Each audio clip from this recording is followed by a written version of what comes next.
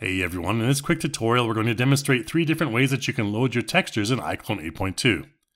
You can select a method that works best for you according to the project size and computer specs. You'll find your texture loading options in the performance section of your preferences. If we uncheck progressive texture loading here, it will revert to the original texture loading method, which may have longer initial load times as you wait for the progress bar to get to 100. However, all textures will be completely loaded once it's finished. Let's look at the progressive loading options next. Once you check the progressive texture loading checkbox, you'll want to make sure that you also select after all models loaded. You can use the slider bar to set what percentage of CPU resources you're using for texture loading. You'll notice that the models load right away, however, it will take more time for the textures to apply.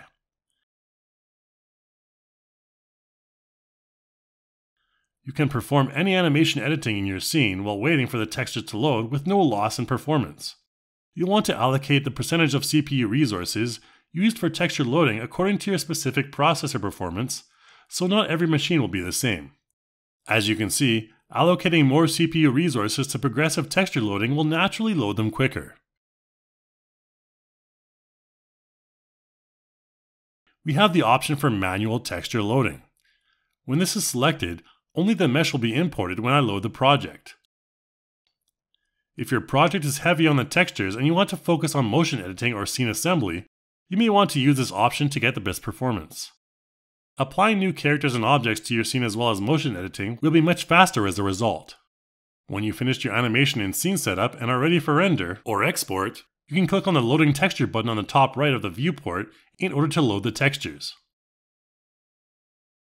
When saving a project, you don't need to worry about whether or not the textures are loaded upon saving, as they will be saved into the project regardless of your texture loading preference.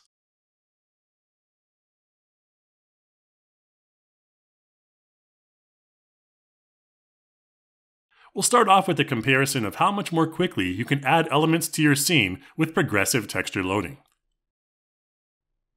It allows you to edit content in various ways while the textures are still appearing, enabling you to work faster instead of waiting for long loading times. Here I've loaded in 2 characters as well as a prop and positioned and animated them all before the second character even loads without progressive texture loading. This feature also helps speed up your Unreal Live Link plugin. In this example, I've set the option for no textures to load. However, when I activate Unreal Live Link and transfer the files over, the textures will still be applied in Unreal. This also helps to save system resources when operating Live Link and is recommended particularly for scenarios where you're focused on animation. Be aware that the Load Texture button in the top right of the iClone viewport indicates that the textures are not yet loaded in iClone. Here are a couple of comparisons when using Live Link with and without textures applied in iClone. You'll see that without the need to load textures in both programs, that the movement result is much smoother and less laggy. Playback is also a lot smoother as well.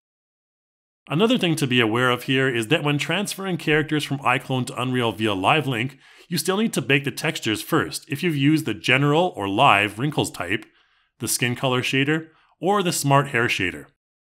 That's it for this video, guys. Thanks for watching, and I'll see you in the next one.